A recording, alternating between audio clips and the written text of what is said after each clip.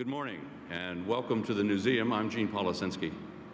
We're here in the Newseum's New York Times Oak Sulzberger Family Great Hall of News at a very historic moment. We're watching a spacewalk live from the International Space Station, and we have a very special guest who can tell us what's going on at this very moment, Dr. Tom Marshburn, who is the last American to be on the station, walk in space, and his return to Earth came back in May. So, Dr. Marshburn, tell us what's going on right now. Hey, good morning. The crew that's coming out to do the spacewalk, they started a little early. I did my spacewalk just a little over 2 months with one of these gentlemen, Chris Cassidy. Who you see on the screen there, though, is the very first Italian to ever do a spacewalk. That's Luca Parmitano.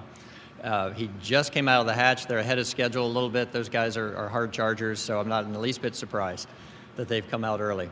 This is Luca's second spacewalk. Every time you do a spacewalk, your eyes are just wide open. It is spectacular. As you can tell, though, it's nighttime right now. You see the blackness of space there.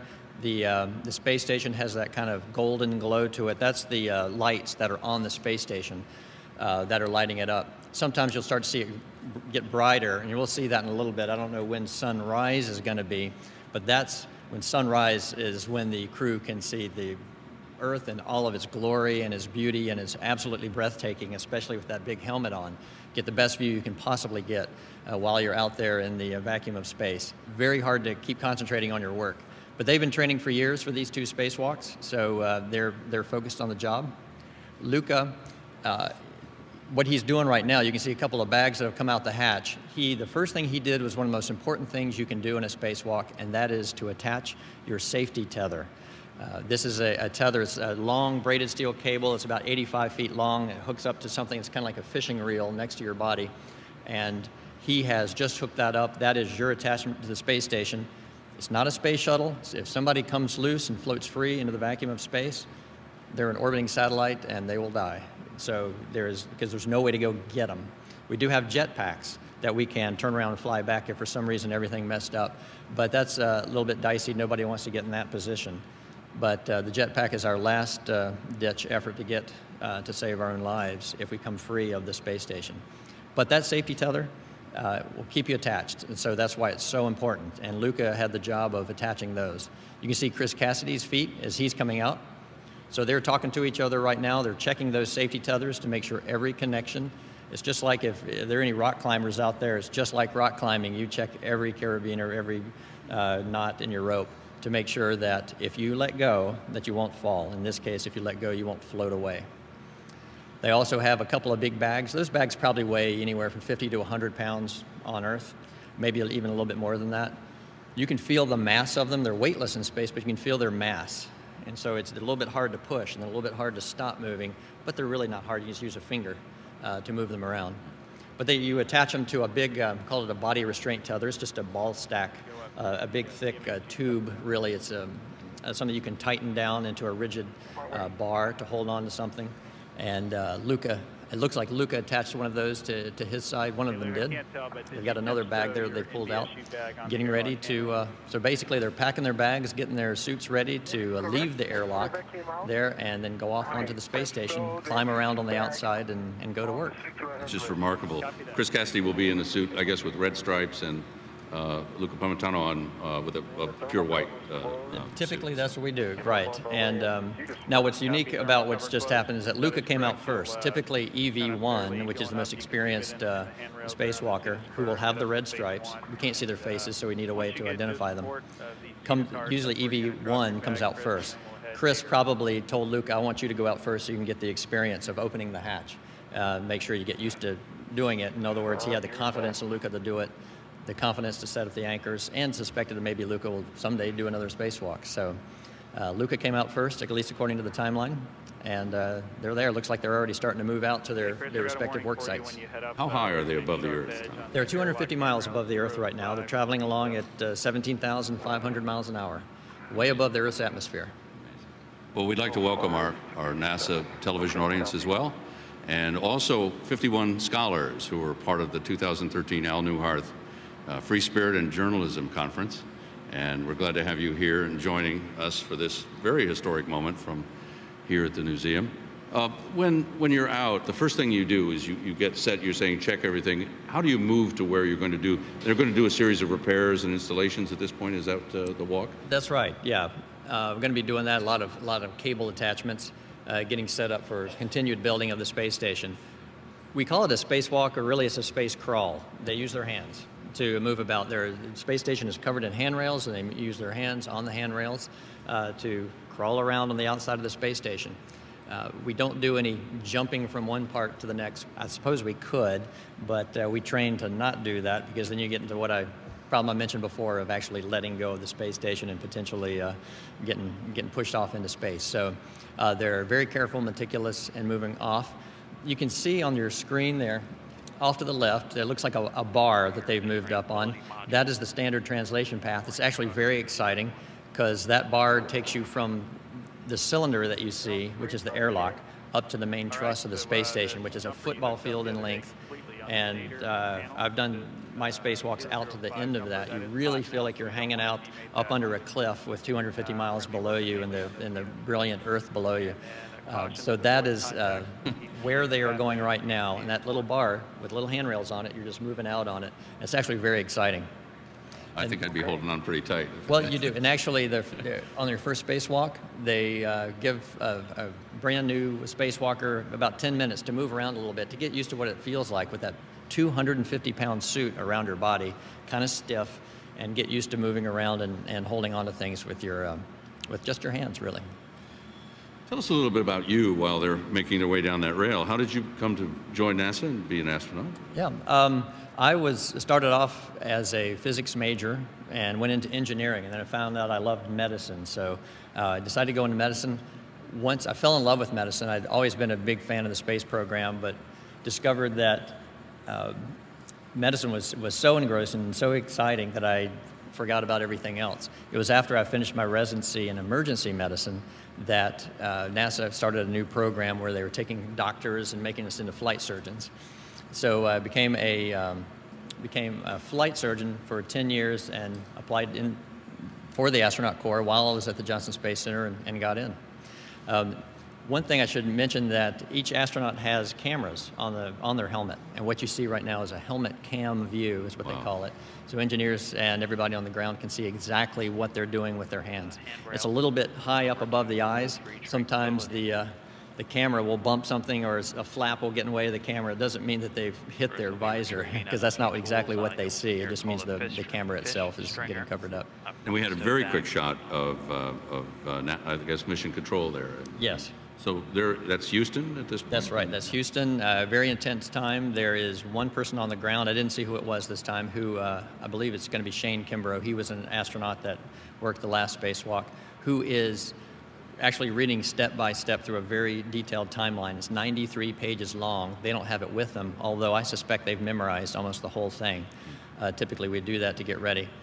But he's still reading up the reminders, all the serial numbers, that sort of thing, to them. So everything's strapped in, tied down, so it doesn't float away. Exactly, yeah. That's the big old Cobra, we call it. Inside that bag that has a handle on the outside of it is a electrical cable. And it's one that hasn't been brought out yet. They're going to hook that up. I'm not sure which one this is. They've got several they've got to hook up. But it's obviously tied very tightly, tied down, because if they don't do that, it'll start to unfurl in zero gravity and unwrap. It can wrap around you and wrap your body around something else, so you got to be very careful about it. Well, we'll go to some questions actually very quickly here. You know, it's hard to tear yourself away from watching what they're doing. Especially but it really is remarkable. We have the large screen here in the Newseum, which we use for a variety of programs, but we're getting to see this on a pretty big screen. So. And we'll go to our first question. If you can tell us your name and the state you're from, we're going to get some questions from the Free Spirit Scholars. Hi, I'm Kenji Endo from Delaware. Why do you think that adventure, exploration, and being curious is important?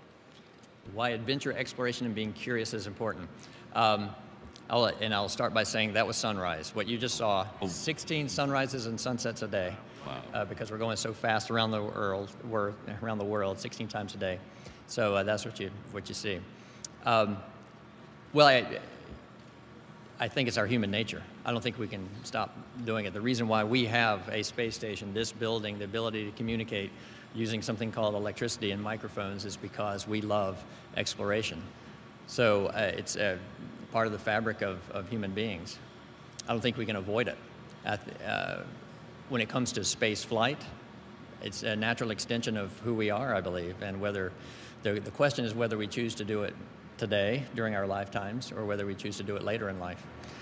It's important because it improves our lives and eventually becomes essential to our survival. Someday our planet is going to be unlivable for one reason or another, whether it's a climate change issue or an asteroid or a supervolcano. I firmly believe, and a lot of people believe, and if you look far enough into the future, we will have to leave this planet, and these are just the first little baby steps to do that. Thank you. And let me say what a privilege it is to talk to y'all. Congratulations on being here. I feel very honored to get a chance to answer your question, so I really appreciate it. Yeah, no, thank you. I'm Kimberly Holiday. I'm from the state of Wyoming. And I know NASA's very selective with their astronaut program, so I'm just wondering how you went about being selected to do something so incredible. Sure. And I will continue to break away, looking at this. I'm still trying to figure out who that is, if that's Luca or if that's Chris Cassidy there working on that. You're going to see him working with that cable for quite a while as he unrolls that thing. It's actually very hard on the hands. Working in that spacesuit's very tight, so you can see, I can tell you over time your forearms start to get tired and your hands start to get tired. They're working pretty hard right now. They're probably even starting to sweat a little bit maybe with their work. One thing it's important to know about becoming an astronaut is that we're going to be seeing a lot of private companies coming up. So for the near future, it continues to be your STEM fields, your scientific, the technical, engineering, and mathematics. That become some of the most important fields for people as we continue to learn how to get into space. So going into that kind of a field is important. However, with commercial crew, with the extension of the space station as we go deeper into space, it's all open. Everything, who's going to be the first journalist, the person that actually was up there specifically to do the work that a journalist does, to be able to tell the ground about what's going on. You've all taken the first important step that we tell everyone, and that is to follow your passion, follow your dream. And every astronaut I've ever talked to loved what they did before they became an astronaut. So that's absolutely crucial to becoming an astronaut. But if you're taking care of yourselves physically, doing what you love, what your passion is, and then never giving up trying to become an astronaut, whether it means getting ready with a private company to fly, you'll probably be able to buy a ticket to fly. Maybe you'll work for an institution that will buy your ticket to fly so you can report on exactly what's happening. Or applying for the astronaut corps with the government, with NASA. Those are all, I think, going to be options coming up. All right, thank you so much. Sure, yeah, but don't give up. I had to apply 3 times before I got in. Okay, thanks. Hi, my name is Robert Evans, and I'm from Texas. So kind of playing off of what you were talking about a little bit earlier, about how you can buy a ticket to space. So up till now, it's been mostly public space, or not public, through government funded spaceflight, and now we're turning more towards commercial spaceflight. So in that regard, do you think that space exploration would be better suited for government funded institutions or commercially funded institutions? The way it's happened in the past is that the things that are extremely difficult to do, that an entire nation is required, both the funding and the expertise is required to pull it off, like landing on the moon, building a space shuttle, getting access to low Earth orbit. Entire countries have to do it. There's no market, there's no one person that has enough money to develop the technology to accomplish that. Now that NASA has established that, as it's not routine by any means, it's still a very difficult thing to do, but still has the technology to do it, private companies can leverage off of that. They can do it probably faster, better, more efficiently, and continue to develop new technologies to make it even easier to get up there. But it's really a marriage between the two. And what NASA has talked about is going beyond low Earth orbit now to asteroids, to the moon, to Mars, capturing an asteroid, doing those things that a company, again, can't do. Lack of funding, lack of expertise, lack of know-how. But as an entire nation or as a group of nations, we can figure it out. And then whatever we find out, give that information to private companies, and then they jump on our shoulders and can take over from that. It seems to be a wonderful process. This is the first time it's ever happened in the world, so in our human history, so we'll see how it goes. I'm just going to interrupt just a second to say that we're seeing a little bit more of mission control here. How much of the mission command structure is in Houston? How much of it is really resting on the folks in the station themselves? Because there's additional crew in the station right now working with the astronauts outside. That's right. There are 4 others inside. Karen Nyberg, the woman with the long blonde hair, she's a PhD in aerospace engineering. She was actually putting their suits on, and now she's getting to work the robotic arm and taking care of that. She actually has one of the most difficult jobs right now for this spacewalk. But the command structure is pretty intricate.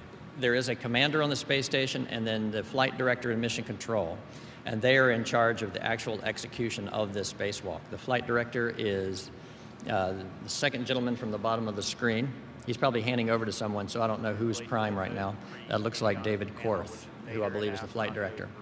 To his right is Megan MacArthur. She is an astronaut. She flew to repair the Hubble on the last Hubble repair mission. She's a robotic arm expert, so she's there to help Karen with the robotic arm.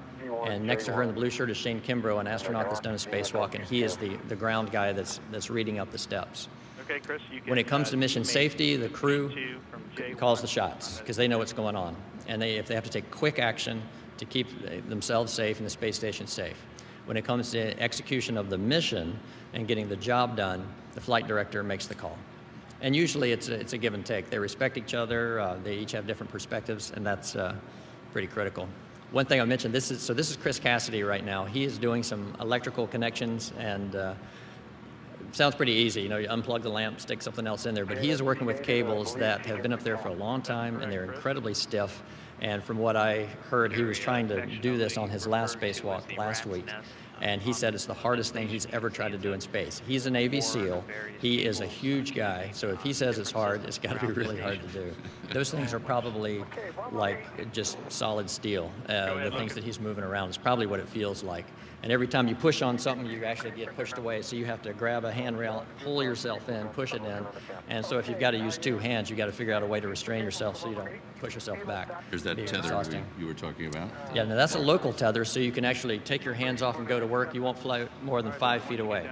But we train to always have that up there. You get graded when you're an astronaut and you're training to do a spacewalk. You get graded on any time you might forget to put that local tether down. And you can fail as well and have to redo it. So we're highly motivated to always keep track of that. Very good. Question here. Hi, I'm Matthew Callahan from Hawaii. And obviously you guys go through a lot of rigorous training leading up to the spacewalk. So after all this time and preparation, what are your emotions once you're out there and then once the spacewalk's done? I don't know if you've ever done anything, I'm sure you have, something very intense, like taking an exam or, I always revert to rock climbing, something like that. Huge amount of emotion leading up to it. For a spacewalk, it's a combination of maybe going out on stage for the first time as the lead in a play and Christmas morning when you're a kid. You're incredibly excited, a little bit nervous, but you just can't wait to get out there and get started. Then when the work starts, it's just like training. The training is really good. We train in a huge pool. It's one of the largest in the world. In our mock-ups there, you've memorized almost every handrail, every hand movement, and you just sink into it. These spacewalks can go 6, 8 hours, and time just flies by. It's incredible. You don't even realize you're tired and hungry until you get back inside.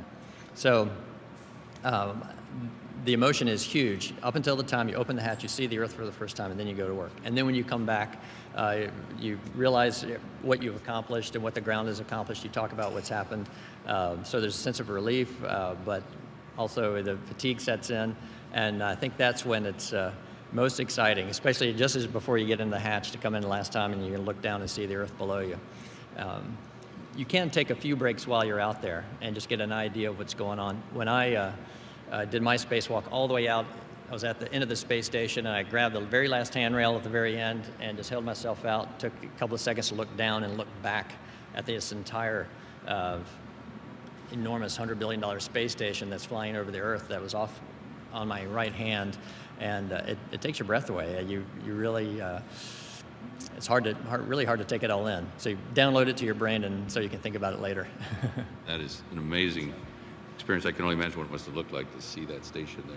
Yeah. If stick your hand out and spread your fingers apart about an inch, and that's how thick the Earth's atmosphere. So you have this beautiful, brilliant white and blue Earth, usually white and blue, and then this thin, neon bright, electric blue atmosphere. It's only about that thick, and the rest is the blackness of space, which is a black that you can't recreate on Earth. It's not the color black. It is the absence of everything. It's a thick, oily, almost palpable depth to it, even though it's just black.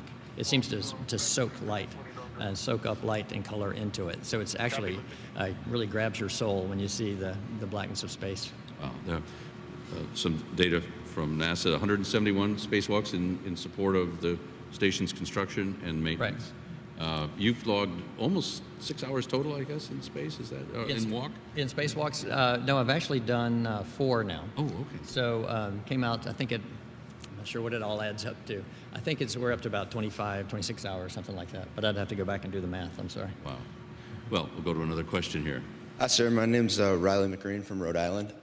I was wondering what you see as the future of the U.S. space program with regards to going to the moon and maybe Mars. Do you think it's important to set national goals like that John F. Kennedy did when he said we'll go to the moon? And do you think that's important for the nation to get behind that and have huge goals like those?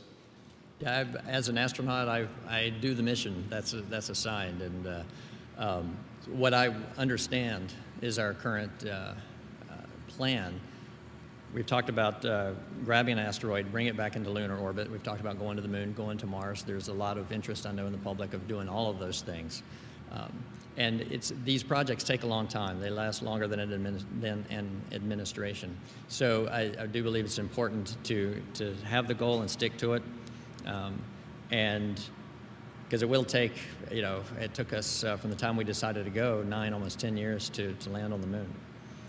I'd love to see us take any one of those goals, particularly the asteroid mission, which is the focus right now, depending on funding issues.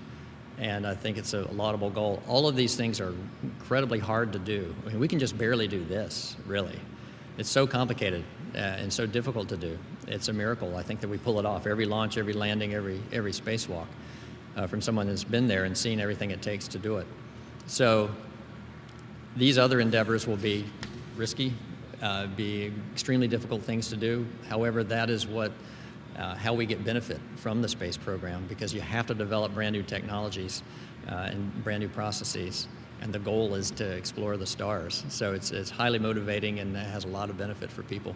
Thank you, sir. I'd love to see it. While we're getting to another question here, I want to welcome those of you who joined us on NASA TV. We're coming to you live from the New York Times Oak Silk Square Family Great Hall of News at the Newseum in the heart of Washington, D.C. And we have a very special guest, Dr. Thomas Marshburn, who is the last astronaut to walk in space from the space station, return to Earth. And we're watching live Expedition 36, I believe it is. That's right. That's right. And 2 astronauts right now outside the station. So there's some of that intricate work you were talking about, I think.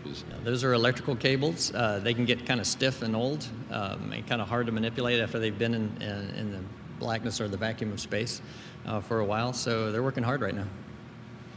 We have another question. Hi, my name is Basundra Mukherjee, and I'm from Vermont. And I'm just wondering, what's the extent of the training you undergo before? For example, how long does it go on for? What are the different tasks you have to accomplish, et cetera? For training to fly to the space station and, yes, and to do a spacewalk. Once you're assigned to be an astronaut, you immediately start training. It's typically a 2-year period before. They call them astronaut candidates because they have to get through that initial 2-year period where you're learning how to fly jets, how to work in the simulators, basic orbital mechanics, everything, so everybody gets up to the same level no matter whether you're a doctor, an engineer, or whatever, to starting off, or a pilot. After that, after assignment, it's 2.5 years of training to get ready to fly to the space station. And typically around 20 hours of spacewalk training in the pool. It used to be a lot more than that. I'm actually surprised it's not more. It sounds like welcome to the club. Bang, you're outside. Yeah, well, it feels that way sometimes. I did my first spacewalks on the shuttle, and we did at least seven timelined runs in the pool exactly like we were going to do them in space before we did it. And now at the space station, you don't necessarily know what you're going to be doing, so they train us on just a whole skill set. And typically it's about After about the 12th hour of working in the pool, they have an idea of what you're going to be able to do, and they can train you beyond that to more tasks. So typically, an astronaut will get 20, 25 hours in the pool of work before they can, excuse me, that's 12 runs in the pool, not hours, but 12 runs. So typically 12 to 20 runs in the pool to learn all the basic skills you need to be able to do these things. Mm-hmm. Wow. Okay, thank you. Thanks. Next question here. Hi, I'm Joe Vigil from Colorado, and I was wondering, as a kid, did you ever picture yourself becoming an astronaut? Was there something that inspired you to be an astronaut as a kid? I was very fascinated with astronauts and flying in space, but I never thought I could be one, not for a second. I'd say you were crazy at the time if you said I'd have a chance to do what I did. So I read a lot of adventure stories. I loved, I don't know if you've seen the movie 2001, A Space Odyssey, but at that time I saw it when it came out, and it changed my life in the sense that I became very fascinated with space. But it was when I was in high school, I was an avid reader, started reading about building satellites, communication satellites, and that turned me around to wanting to go into science, engineering, math, because I just couldn't believe that people could do that. And it wasn't until I actually became a professional, became a physician, that I thought, well, maybe I could be an astronaut. One thing I did do, though, I think it's important for people that want to become astronauts, is to pick an astronaut that inspires you, check out their career, check out what they did, and you don't have to follow their path. You follow one that's unique to yourself, but just see what they did, what kind of schools they went to, what kind of degrees they got. You've got the advantage of having a whole palette of options by the time you're ready to fly in space, of having private companies that can send people up, maybe even buy a ticket. So you'll have a lot more options for flying in space than I did growing up, for sure. I know from getting ready for this, NASA.gov has a lot of that biographical information and information about the program. Okay. So that's a good website to start with, but clearly it's all over the web over the last few years. Just mention that at the Newseum we have a number of things related to spaceflight. In fact, one of our trustees was Alan Shepard, the first American to go into space. And we have almost everything at the Newseum is the thing. It's not a replica, it's not a reproduction. But I have to admit that we have a satellite. For those of you here in the atrium up there, that's not the actual satellite. That was a training model. Everything else is pretty much real, but that one's still up in space. I think that was one of the first broadcast satellites. But space program has been a part of this nation's history since the 1950s, and really, in terms of theory, even before that. And we have some remarkable examples of the news reports about that here at the Newseum. But if you want to go ahead with another question, please. Hi, I'm Alexandria Brown from California, and I was just wondering, during the whole process, whether it be training or once you went up there, was it frightening? The bottom line question, I think. It probably feels about the same as when you're going to take an exam. You don't want to mess up. And so during training, I'm sure astronauts have that feeling that crosses their minds. The good thing is that the training team, you're there, you've gotten to that point, so the training team wants to make sure you can succeed, so you need to go back and, if you ever need to, go back and they'll get you the training you need to get to where you need to go. So when you get outside the space station, sure, it crosses your mind, you don't want to mess up. And so you're very focused on what you're doing. I would not say that there is a fear of, it's a very risky endeavor. I mean, they're in the vacuum of space with just this little spacesuit between them and vacuum. But it's so much going on that you really just have to trust the engineers that have built your suits and the engineers that are watching that suit and that are checking out all the work that you're doing. They're working with electrical connectors. You got to trust the people on the ground to have stopped the flow of current so that you don't shock yourself while you're working with this. And that is so overwhelming that you just don't think about it. You really don't. When you're at that point, you're excited about going out. You understand the risk. But it's something you've already accepted long ago. So it's an elephant in the room, but it's way back behind you there. Thank you. Enjoying the work. Thanks. Go to another question here. All right. Good morning. My name is Zacchaeus McEwen from Mississippi, and I was wondering, what's this like living on a spacecraft, like in space? Like, can you describe the food? What do y'all do at night? Do y'all go to sleep? And in the future, will it be opportunity for young students to go up there, like for interns and stuff? Well, an intern on the space station is an interesting concept. Yeah, good question. The second part of your question, maybe not anytime real soon, but ultimately, you know, all astronauts would love to see the day when everybody can go. Every major transformation of our ability to travel has occurred in exactly the same way it's happening right now. Huge government entities send out sailing ships or steamships or airplanes, and then private companies take over. Really wealthy people can buy tickets on those, but then it opens it up for everybody else as we develop the technology we need to make it really accessible and much cheaper to go. So I feel confident it's going to happen, where students will be going up there as well. Life in space is great right now. We're, as a spacefaring nation, building on the experience of decades of flying in space, we're good at it. It's like a camping trip. It is. You can't take a shower. You might not get all the food you want. I missed fresh fruit, fresh vegetables, fresh bread. You can't drink coffee in a cup because it's in a pouch, that sort of thing. But the food is great, keeps us healthy. The best thing is that the work is meaningful and plentiful. There's a lot to keep you busy. You end up every day tired because of the work in the laboratories. That is our main goal. These spacewalks have to be done every once in a while, but our main job up there is to do research at this national laboratory, which is our space station. And that actually adds a lot to it. The time flies, and every day you feel good about what you've done. So I think that's one of the things that makes life up there so good. Sleeping and all that is all unique and wonderful, and our bodies are good at adapting to that sort of thing. So life is good up there. All right, thank you. Yeah, thanks. There's another aspect to living on the station, and that's the physical impact on you. And as a physician, talk for a moment about what it's like to spend that much time in space and you know, the things that occur to the human body and the things you have to worry about as a flight surgeon. Yeah, sure. As soon as you get up in space, there's a thing called space adaptation syndrome. It affects about maybe 3 out of 5 astronauts, where they, at best, lose their appetite, don't feel a little queasy, and at worst, you get actively sick. But that only lasts about 12 to 24 hours. And after that time, you're pretty much adapted. You're able to go pretty well. After my shuttle flight, which was 16 days, and my station flight, which was 5 months, I realized on my station flight that my body really took about a month to 6 weeks to adapt. That I was back to completely being normal with my appetite and my sleep schedule and all that after about a month, maybe about 6 weeks.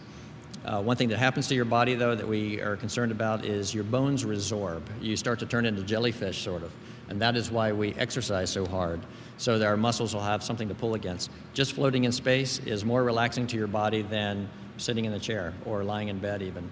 Because even now your bodies are working, your muscles are working to keep yourself upright. And you don't even have to do that in space. So that's the bicycle we've seen and some of the other things. That's right. So 2.5 hours a day of exercise on a stationary bike, on a treadmill with bungees that pull you down to keep you on the treadmill.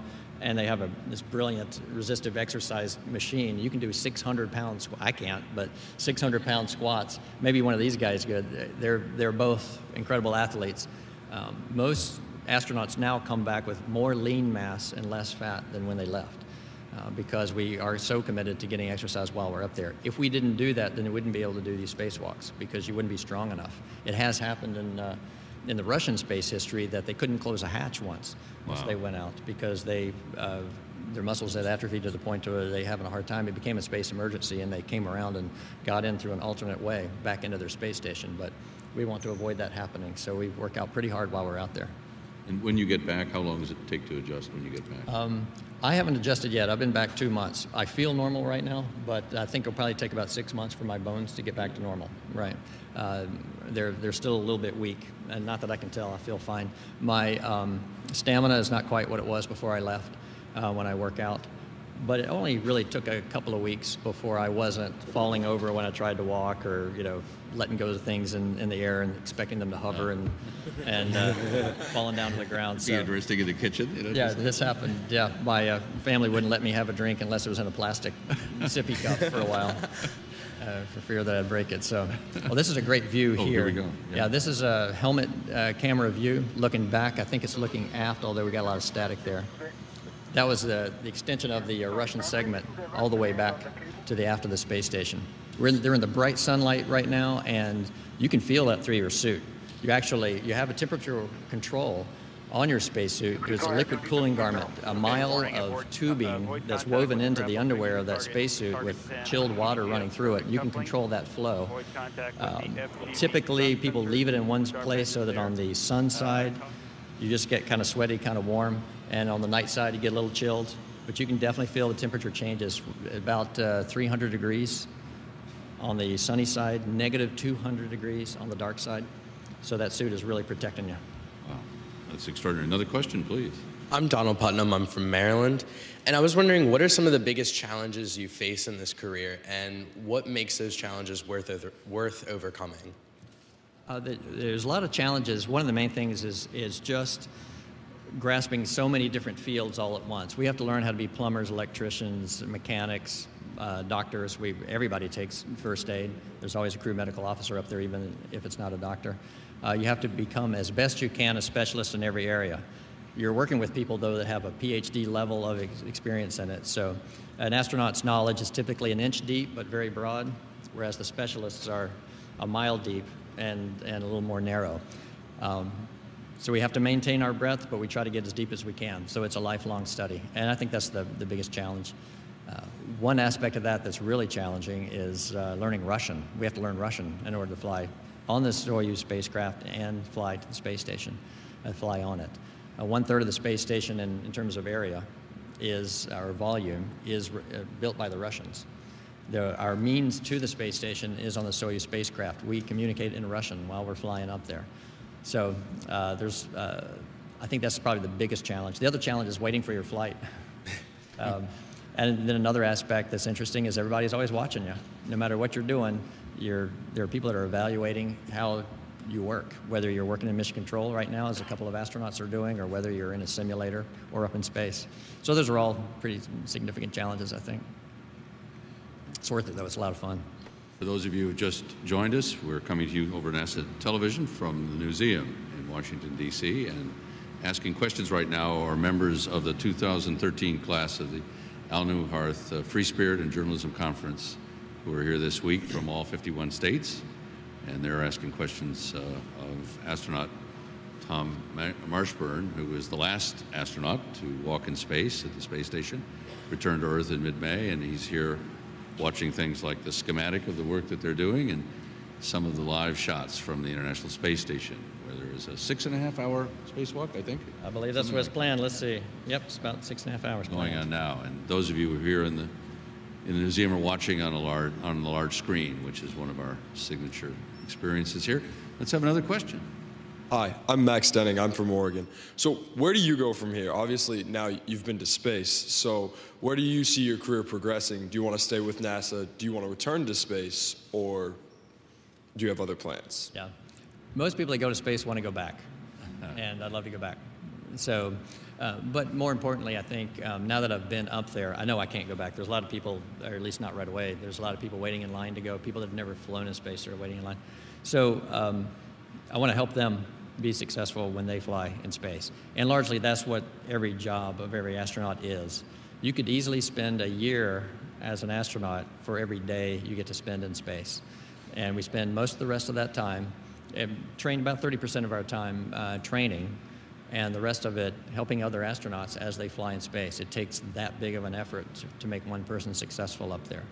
So I'd like to go back and talk about what I've done, talk about what's different up there, help train astronauts as they get ready for their space flights, and just help out any way I can. And that's my immediate goal. Yeah, thanks. Just amazed at the intricacies here of the piping, and we don't see that image when you look at the station. No, you don't. Typical shots. This is the hood's up on this thing right now. And actually, let me just tell you, I think that was a shot of Chris Cassidy. I'm not quite sure because we can't see the stripes that designate them, but where you just saw is called the rat's nest, and you can see why it's called that with all the cabling. It's the junction between the Russian and the U.S. segments. A lot of communication cables. The cables they're putting out there right now are there's several of them with several purposes, but I believe that one right there is specifically so that if we have a power failure like we had, or actually a cooling failure that led to a power down like we had at the end of my mission that generated our last emergency spacewalk, that if that happens, they have some more redundancy and they can transfer power around in the space station. That's what they're doing right now.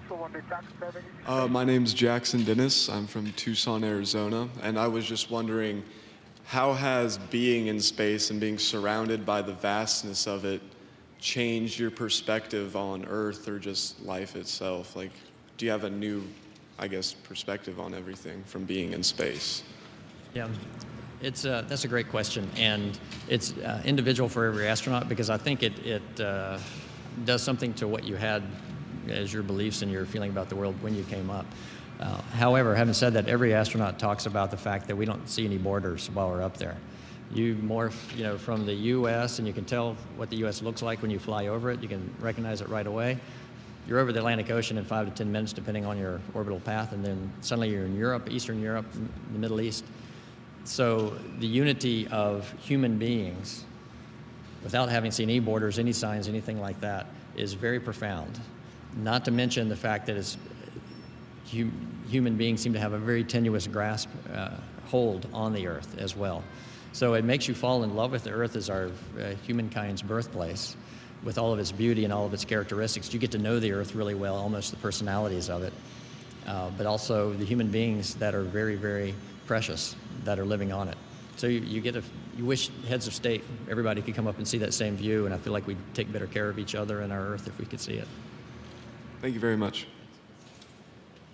Another question, please. Hi, my name is Joey Barnheisel. I'm from Idaho, and I was just wondering, how do you, physically you guys just train lots, but like mentally and emotionally, that's got to be a big toll leaving Earth and going to the vastness. How do you prepare for that? So physically and emotionally for? Mentally and emotionally. Mentally and emotionally for getting into space and for living up there. Emotionally, you don't really know what to do. But mentally, there's a lot of things you can do. What NASA does is, first of all, they select people that have done, don't want to say risky things, but things that have involved calculated risk in their professional lives. So they've accepted it as part of their lives. And then we do have a lot of training trips where we go off and do survival training. And say, I did survival training on the Continental Divide in February in the state of Wyoming, where it's about 20 below and lots of wind, and we had to go find our food and dig through the snow, that sort of thing. And those are training trips. We learn how to take care of ourselves. That's number one, know how to take care of yourself, so others don't have to. Number two, realize your limitations, because everybody has them, and accept them, and have other people help you, and learn how to help others. If you get frustrated or scared or in pain or something like that, learn how to deal with that. So you develop a lot of tools to work through those psychological issues when we do our training. And that's a very important part of it. One aspect is interactions with others, because you're in a tight spot with the same people for a long period of time. And it's like a family. When I was up there as all guys, it was like my brothers, and just like any family, there are issues that can come up, small ones usually, but you can learn how to deal with them, put them away, and or figure them out, whatever seems to work best. We actually had a great time up there together the whole time. There was really no friction amongst our crew, and hopefully that's the way every crew can be as they go through this ground-based training. And then the last thing that's important is learning to be separated from those you love, from your family, and from friends. And that's a solution that every astronaut has to work out with their families. So there are a lot of techniques that NASA is very familiar with. They've done a lot of research in this area on dealing with that. And so that's an important aspect of it too, getting ready to go. Okay, thank you. But we should mention that your family is here today. Yeah, my wife, Ann, and my daughter, Grace. She's 10. She spent half of her fourth grade while I was in outer space. Wow. And so she has an interesting perspective on it too, with school kids asking her every day about her dad in space. I don't know if that happened every day, but. It's nice to have you both here. Thank you for being with us. Grace promised to tell us to sit up straight and do some other directions, so we've been watching her throughout this just to be sure we're doing the right thing. So thanks, Grace. Appreciate that. You've been a big help. Let's go to another question. I'm Aaron Geiger from Utah. I was wondering, what are the main qualities needed to become an astronaut? Main qualities. That's a good question, because a lot of people have looked at what makes all astronauts similar, or what's the similarities between them all, and they're all quite different. However, they all love to work. They all are passionate about their work. and have always loved what they've done. And so I think it's great advice to anybody who wants to be an astronaut. Do what you love. That's why we say that, because that's a similarity. All of them have fallen in love with some kind of physical activity, some kind of sport as well. They've all fallen in love with something in their professional or sports careers that involves some level of calculated risk, whether it's flying or working in a submarine or skydiving or something like that. And I say calculated risk, that means being able to plan ahead, understanding your limits, and yes, you're accepting a certain amount of risk, but understanding what you're getting into as opposed to some other crazy stuff. So I think that's what makes them all similar. Thank you. Yeah, thanks. Hey, we're watching the spacewalk today live on NASA television, and I think it's streamed on nasa.gov. And our guest is here in the museum. It's Dr. Thomas Marshburn, who is the NASA astronaut and the last astronaut to walk in space and return, since Chris now has two, I guess, on this current mission. There he is right now. Okay. And I believe that is, this is Chris's helmet camera. Can't quite see the stripes to identify who's who. But Chris takes a lot of pictures. He's got the camera out right now, taking a picture of, I think that's Luca. So that's Luca. He's wedged himself down in there doing some work. I hope I'm not wrong on that, but I believe that is Luca. Because he has that white suit without stripes, without yeah, the ground nose for sure. And Luke is adjusting his lights because he's had to wedge himself down into a place that's probably a little bit dark there. And Chris might be giving him some guidance. That big backpack is their life support system. It scrubs carbon dioxide, contains the water that we need for cooling, and contains the oxygen as well. And the unit right at the bottom of the pack, that's that emergency unit? So you see the box at the bottom, you see those 4 holes in a vertical row? There's actually holes all around that, and you see, we call them towers. You see the 2 extensions that come, it looks like a long L. That is the jet backpack. So that if they get cut free, completely free, then that is their ride back, kind of like it is a jetpack too, and we train to do this, to fly through the vacuum of space freely right back in there to get back and grab onto the space station again. Go to a question from Carl. Okay. Hi, I'm Carly Lanik from Indiana, and obviously you've talked about how stressful it can be going into space, comparing it to taking an exam. I was wondering if there's anything you and other astronauts do to just lighten up that tension in space. The most important thing, first of all, is competency, being ready, and that's a lot of homework. And so astronauts develop a lot of techniques for getting ready. I know that doesn't lighten things up, but you can't get to that point unless you are really ready to go. Get in the mindset of putting yourself into that position so that when you get to it, you've covered not only what you got to do, but what you would do if things don't go right, because they almost never do. And so you've covered all the bases, you feel confident with it, you know your crewmates well, typically you've trained together, and at that point, while you're all focused on the task, humor is a wonderful way to spend the time to work and to lighten the air a little bit. So there will be jokes going back and forth all the time. One thing that I remember very well from not my last spacewalk, but I've done 3 with Chris Cassidy, who's out there now. He's got a great sense of humor as well, and he has a daughter named Grace. And when we were on our way back, I had the unique opportunity while I was out doing my spacewalk to say hello to my family, because they were in mission control and they were listening in. And so I said, "Hi, Grace." And so Chris Cassidy said, "Why did you say hello to my daughter?" I said, "No, that was my Grace." He said, "No, that was my Grace." He said, "Oh." We went back and forth. Just a simple little thing like that. We both started laughing, and sometimes you get the giggles and you can't even stop. But it's a great way to continue the focus and actually relax your brain for a second so you can continue the focus throughout the work. I'm just amazed, that you would be 250 miles up. Yeah.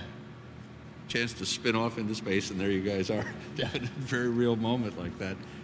That's just the training and getting ready, I guess. Yeah, you got to be ready first. Yeah, that's for sure. Another question. It's Luca. You can see the Italian flag there. There's Definitely the Italian flag there. Yeah. Hi, I'm Gabby from Illinois. And being such an accomplished astronaut, you've talked to a lot of press and a lot of important people. But be it life-changing or really funny, could you tell us one of your fondest memories that you haven't really told a lot of people? While I was in space, fondest memories. Well, I've told a lot of people about most of them.